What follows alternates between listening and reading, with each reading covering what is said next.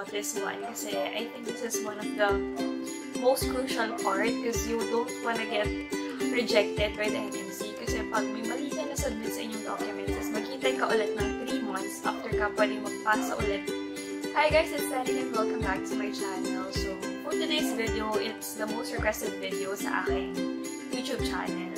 I mean, ito kasi lagi kong nare-receive like what's next after CBT or how did you process your documents and all that. So today, I'm going to share it with you. Pero let me just first say na medyo hirap din talaga akong mag-organize ng thoughts ko about this one kasi I think this is one of the most crucial part because you don't wanna get rejected by the NMC kasi pag may mali ka na submit sa inyong documents, maghintay ka ulit ng 3 months after ka pwede magpasa ulit ng application mo. And of course, another registration fee ulit yun. So, that costs mga 8,000 to 9,000. So, this would be a part 1 video. So, meaning lahat ay discuss ko sa inyo is yung nandun lang sa website. So, part 2 would be is lahat ng documents na kailangan i-download kasi yun yung mas complicated. So, para mas clear ko siya explain, I decided na part 1 and part 2 na lang. So, let me clear out some things first before we finally begin, okay? So, itong i-share kong application sa inyo is based lang sa akin. So, I'm single and hindi pa ako nagkakaroon ng experience abroad or hindi ako ex-abroad na nurse.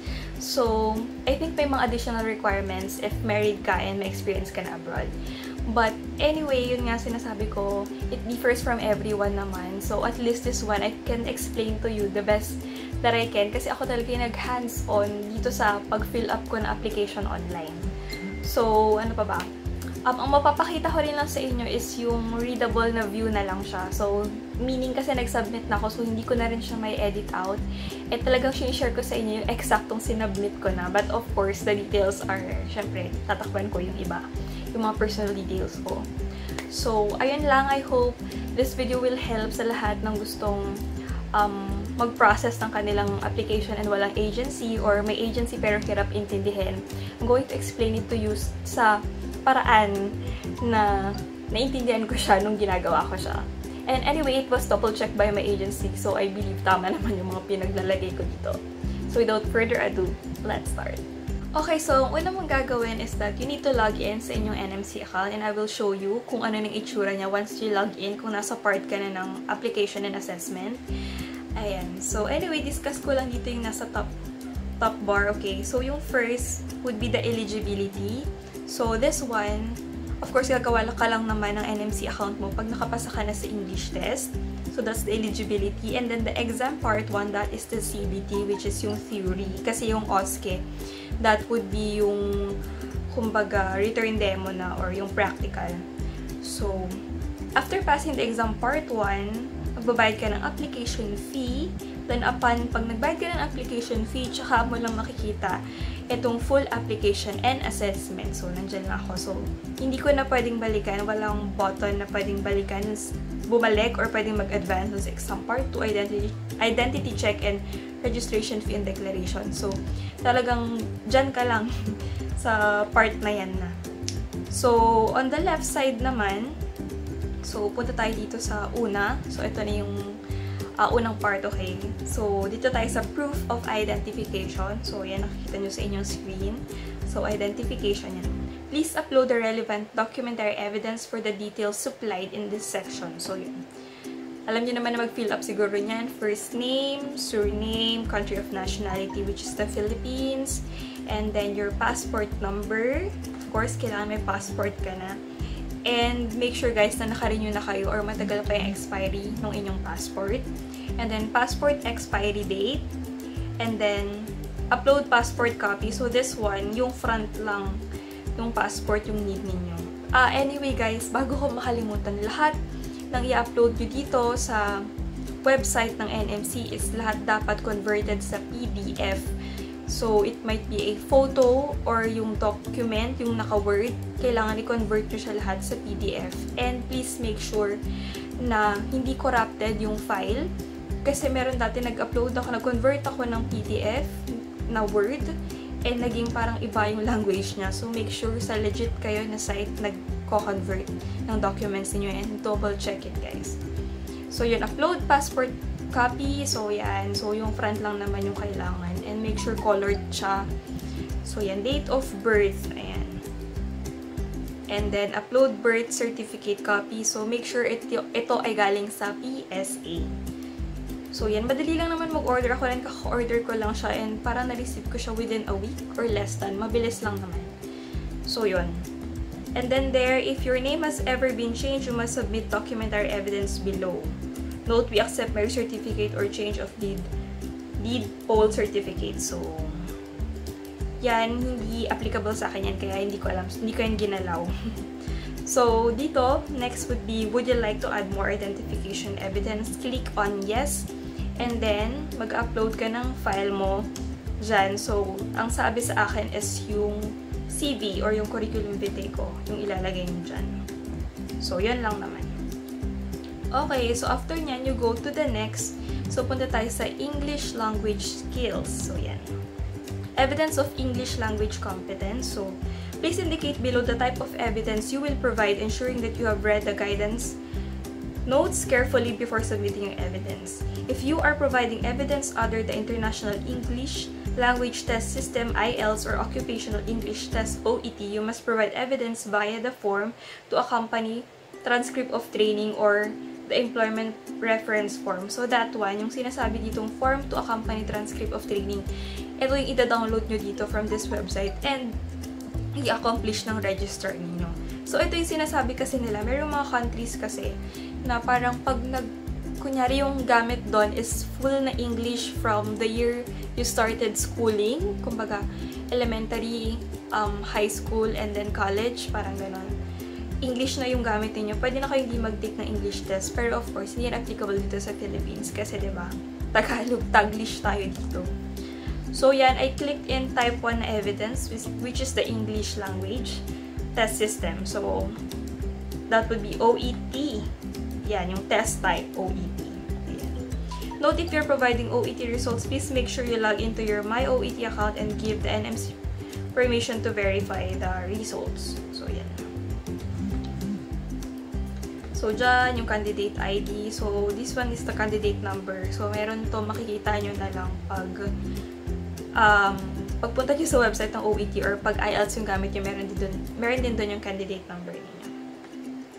Alright, so next, please ensure a minimum score of B for OET. If combining two tests, please enter the highest score in each area and give the NMC permission to verify both results. So, yan.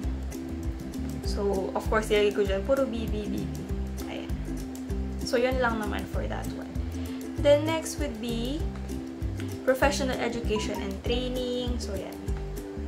Please enter the number of years primary and secondary education you completed before starting your formal nursery and midwifery training program. So, this would be your elementary and your high school years. So, that would be 10 years ang ilalagay niyo dyan. So, just the number 10. Kasi pag nilagay nyo ng years, hindi siya nagsisave eh. Kasi tatry ko na yun. Okay, next would be the qualification details. So, post-secondary qualifications only. So, qualification gain, of course, Bachelor of Science in Nursing. Then, date commence. Kung kailan yung date ng graduation.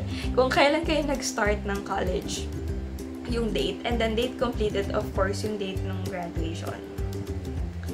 And then, here, upload qualification certificate copy. So, that would be your diploma. And the name of training institution, that would be your school. Yung pangalan ng school ninyo, and then yung address ng school. Of course, yung town or city where your school is located, then your country or state.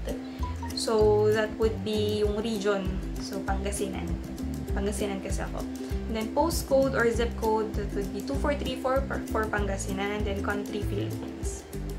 And then, telephone or country code yan, Philippines, yan naman is, may mga options yan nakalagay. So, +63, telephone number nung school, ayan. And then, mobile country code, ayan, +63 pa rin, and then, mobile number ulit nung school, and then, email address nung school. So, please download the training transcript document below and send it to the training institution detailed above. When completed, please return to us by post. So, this one, ito yung sinasabi ko, yung form to accompany training, transcript of training, this would be accomplished by the school. Ayan. So, nakita niyo, this document has been received. Ibig sabihin na-receive na nila yung tinadala ko kasi later on, lahat ng mga dina-download na documents, kailangan yung i-return sa NMC via courier. Kailangan nyo siyang ipadala. So, yun. And then, if you're missing training in some clinical areas, please download the document below. Once completed, please return to us by post. So, yan hindi naman na kailangan. Hindi ko yan ginalaw kasi okay naman daw. So, would you like to add more qualifications? Just click on no. Okay, that's for the third part. Then next, let's go to post-qualification registration. So, yan. Registration history. So, name of authority would indicate their PRC or the Professional Regulation Commission. Country of registration would be Philippines. Then, telephone country code, and naman +63, then telephone number of PRC, makikita nyo naman yan pag sinerch nyo sa website nila. And then contact email, yan yung nilagay ko, yan yung na-search ko. Website address, so prc.gov.ph. Registration number, that would be your license number. And then date of registration, makikita nyo yan sa inyong license, ayan. Then expiry date, and so make sure naka-renew na rin kayo para walang problema dito sa part na to. Then, upload registration certificate copy. So, ito yung parang diploma na galing sa PRC. So, yun. Actually, kung nakuha nyo na to for sure. Kasi ako nakuha ko na to nung kinuha ko lahat ng files na needed sa PRC nung kinuha ko yung license ko. Alright, so ito na. Please upload a copy of police certificate in relation to the country registration authority mentioned above. So, ito, NBI. Yan. Kasi wala naman akong hindi naman ako nag-ex abroad. So, eto, you will also need to provide one for each country in which you have lived for more than a year, for more than 3 months since the age of 18. If you live in the UK, you can provide a disclosure and varying service DBS check. Please scan and upload this as a single document. So, yan, hindi ko siya ginawa kasi hindi naman ako nagpunta ng ibang country or nanirahan ng ibang country. Then next, so ito, wala na rin yan. Please download the document below. Send it off to the registration authority mentioned above for the completion. So yan pala, kasama yan. So, wait. So yan pala, hindi ko na ginalaw. So from this one, after nung upload police certificate copy, dito sa babang ito ay hindi ko na ginalaw. So, no need na daw dyan. And then just click on no. Dun sa would you like to add more registration details. Next would be the work experience. So, for this part, sabi na employer ko ay wag nang sagutan. So, yan. Okay na lang yan. Okay na yan. Okay. Pero dun sa dulo, just click on there. Would you like to add more employment details? Just click on no. And then here, good character and good health. So, yan.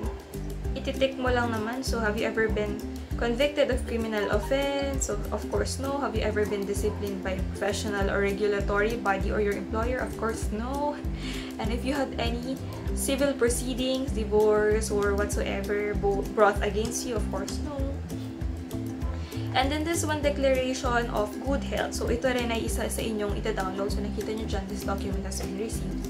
Kasama siya dun sa mga pinadala kong documents by post. So, ito, again, i-explain ko na lang dun sa second part. And then, here, next one, the last one, would be the declaration.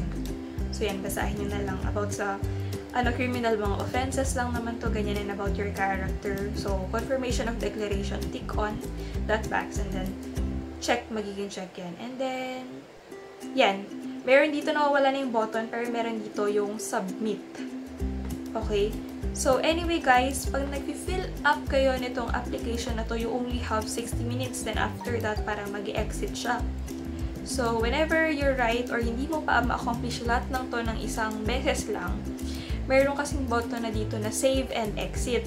So, hindi nyo siya makikita rito ngayon kasi read-only na nga lang siya. So, ang ginagawa ko, save and exit.